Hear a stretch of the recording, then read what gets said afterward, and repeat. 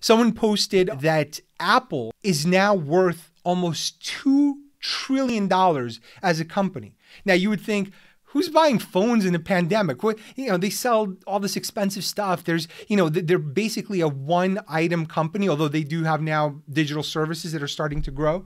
There are some very serious reasons for why the market is climbing the way it is. There's been a debasement of the dollar. Like when you give out all this money. Now, the people who get it, who are individuals, are probably using it for rent or for expenses.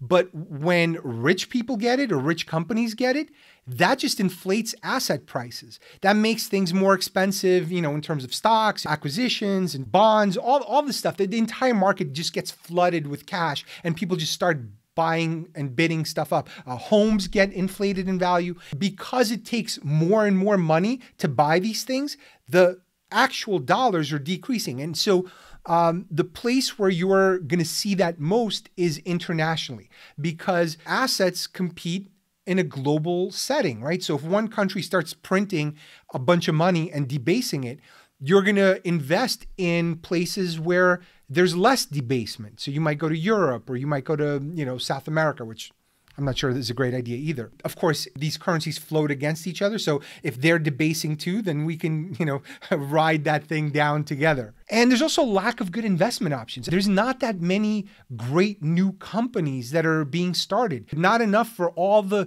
cash that's floating around. It has to go somewhere. So a lot of it is just going to inflate these stock prices. And there's also been a lot of speculative trading. There's a bunch of kids day trading. They're not investing. They're just gambling online. That speculative trading is driving prices. There's also a big bet on this virtual life that we have, because the companies that are outperforming are all digital companies. That's why Apple is worth almost $2 trillion, because they're providing you tools and services that are the portal to not leaving the couch, which is what a lot of people seem to think is going to happen when not a lot of people are going into office buildings.